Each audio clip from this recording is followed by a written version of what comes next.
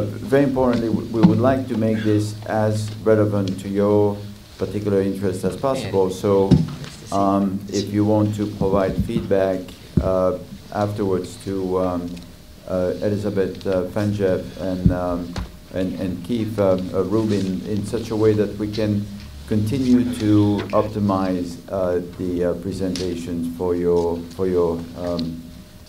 to answer your questions. The next topic is one that I'm very familiar with because I'm a cardiologist, is the cardiovascular field. And you will hear from really the authorities in area of devices, stem cells, etc. Suffice to say that while in the 80s and the 90s, the big thing in the cardiovascular field was the development of drugs. And there's still some of that going on.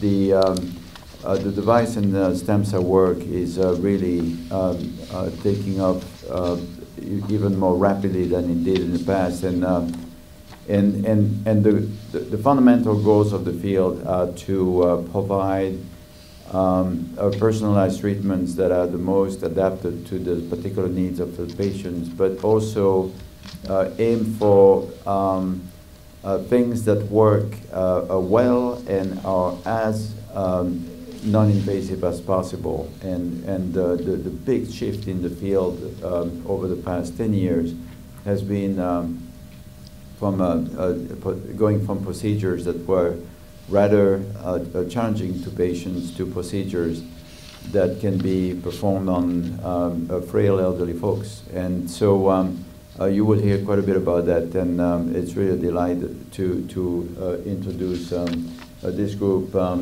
We have Bill O'Neill, who is the Executive Dean for Clinical Affairs for the entire medical school and health system, also CMO of the health system. You have, he's the father of the procedure that we do in patients with what we call ST elevation myocardial infarction. So this is an individual that has probably saved millions of lives because of his work.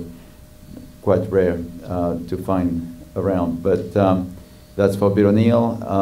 We have David So, who is his official role at UM is Chief Medical Information Officer, but he's also a great cardiologist who has done a lot of work in the area of cardiovascular genomics and understanding the makeup of a variety of disease from the molecular standpoint.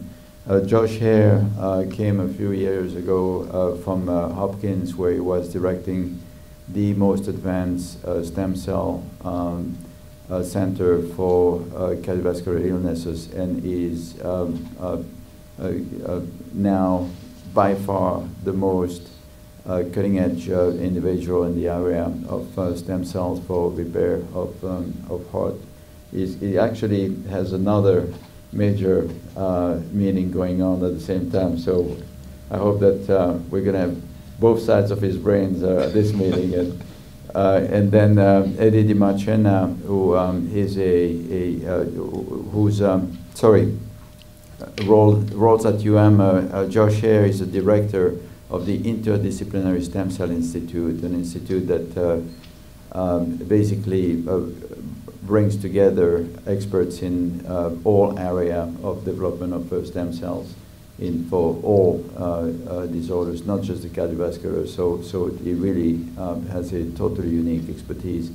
And then Eddie DiMarcena, who is the chairman of our practice, also a cardiologist and extraordinary entrepreneur who has developed a number of technologies and devices. And so, as you can tell, a group that has both substantial clinical experience, but also substantial research and investigative expertise. So.